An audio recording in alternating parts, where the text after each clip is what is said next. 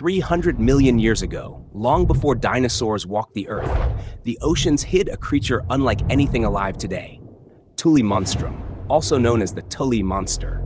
This bizarre prehistoric animal looked like it was stitched together from different creatures. A long, squishy body like a worm, fins like a fish, and a long trunk ending in a claw-like mouth filled with sharp teeth.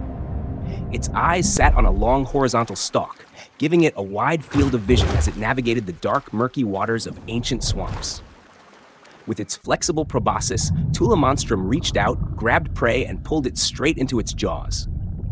Scientists still debate what Tullimonstrum really was: a fish, a worm, or something completely unique. But one thing is certain: it was one of the strangest and most mysterious creatures to ever swim in Earth's ancient seas.